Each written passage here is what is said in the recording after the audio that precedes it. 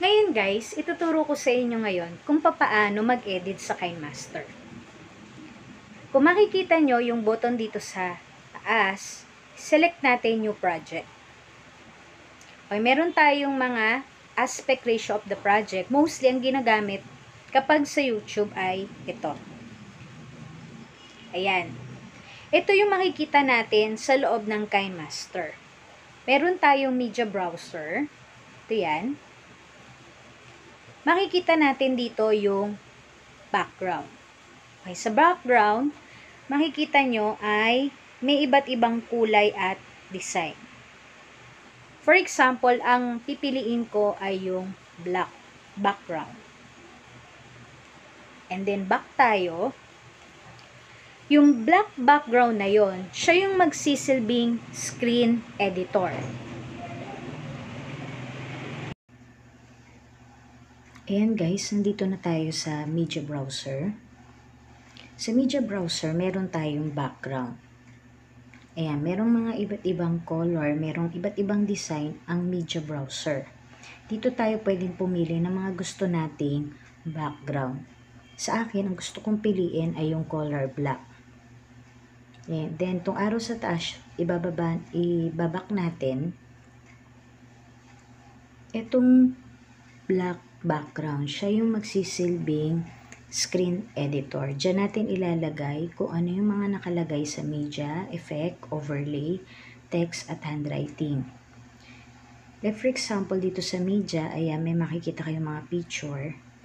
And then, dito sa effect, yan, sa get more, pwede natin i-download dyan. Ayan, merong mga music, blurred. And then, dito sa overlay, ayan, nakapag-download na ako ng mga ilang example. Pero, noong una, classic stickers lang yung makikita. Ayan, ito. And then, yung text, dito tayo maglalagay ng ating mga words or text na itatype natin sa ating screen editor. And then, meron tayong voice. Ayan. Pwede tayong mag-record. And then, audio. Dito, pwede tayong pumili ng mga music na meron tayo sa cellphone. Or pwede tayong mag-download using Kinemaster app. Okay, let us start. Paano tayo mag-i-edit? Now, click natin tong layer. Pagka-click natin sa layer, hanap tayo ng mga magandang background. Ayan, example, hanap tayo ng background.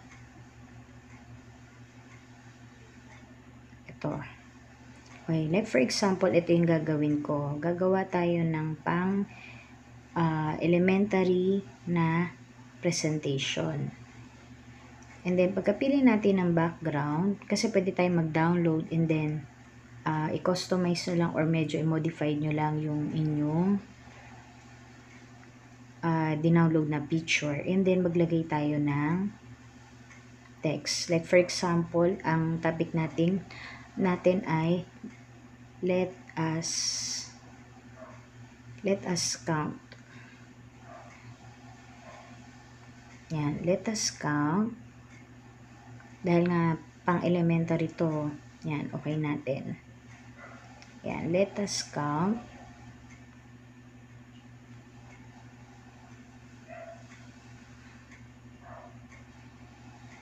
And then, ito yung text. Pwede tayong mamili ng mga different font style. Ayan, may Android. Ito yan. And then, merong Latin. Mas malaki siya. Yan. For example, ito yung piliin natin yung Bivan. Yan. Para mas malaki kasi elementary. And then, yan. Kailangan natin i-select para sa ganun, mai-edit natin yung kulay, yung kanyang outline. Like for example, pipiliin ko ay yellow para mas kita. Yan. And then dito, hanap tayo ng outline. Yan. Click lang natin to. Yan. Pwede ring red. Tingnan natin. And then pwede nating i-adjust yung thinness or thickness ng outline. Yan, para mas maganda tong red. Yan, let us count. Then, nagdagan pa natin 1 to 5 muna. Yan.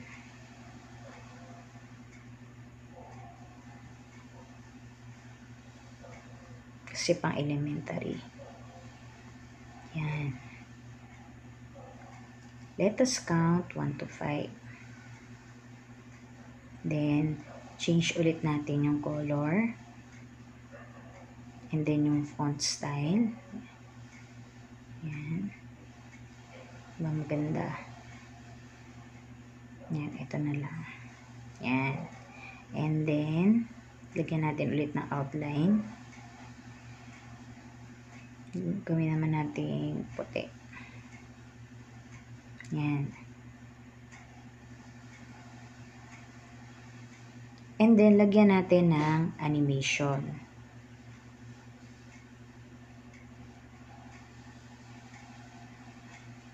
Yan. Kung makikita nyo, in-edit ko yun sa baba. Kailangan pantay siya dun sa ating screen editor para sabay-sabay siyang lalabas. Adjust lang natin. Ito, medyo bawasan natin para pag nagkaroon na tayo ng animation, ayan, mas una yung let us count and then followed by the 1 to 5. Ayan, adjust lang natin to para lumabas yung text. Lagyan na natin ng animation. Ayan, meron tayong in animation. Ito yung parang entrance niya.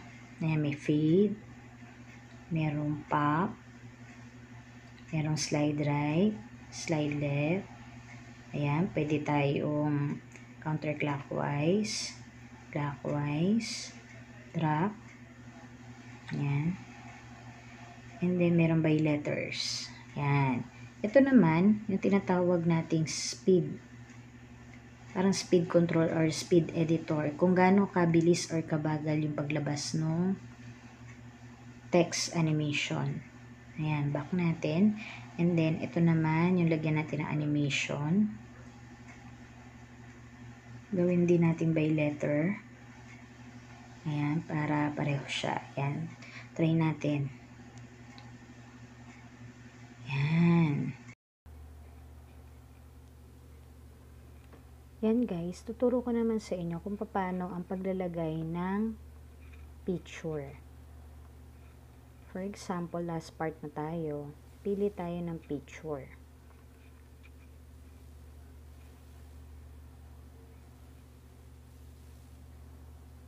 Okay, ito yung nakaselect siya. Kung hindi nyo siya kailangan, pwede natin siyang i-delete or i-trash. Yan, pili tayo. For example, ang napili natin ay ito. Yan. Ito, inedit ko to using PixArt.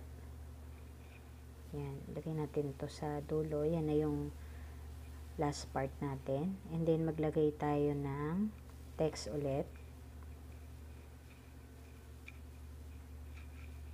Yan, thank you for watching. Yan guys, kung nagustuhan nyo yung aking video presentation, please like, share, and subscribe to my channel. Ayan, baguhin natin yung ating font style. Ayan. Then, gawin natin tong red outline. Gawin natin siyang animation pala to. Ayan, gawin natin white.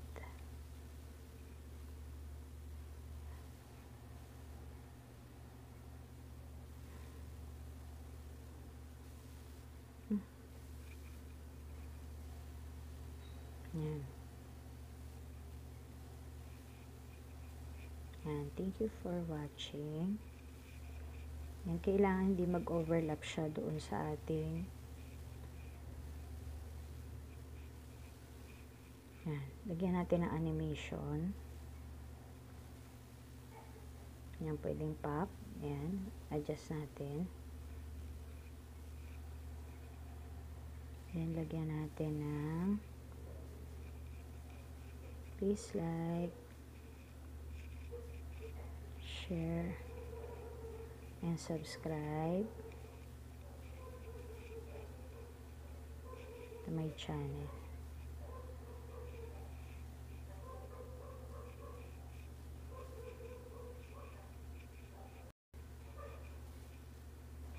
Yan.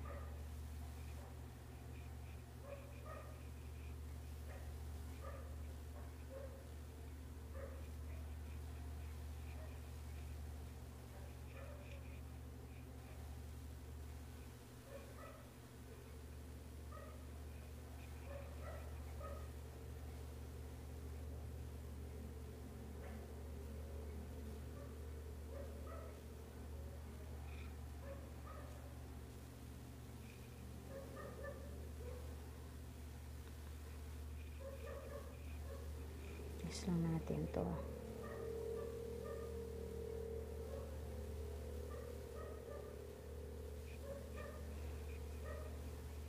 Then, pwede tayo maglagay ng music.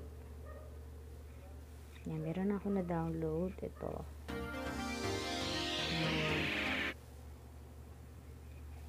Crop lang natin to hanggang doon lang sa merong editor screen. Yan yung pinaka last part natin. Yan.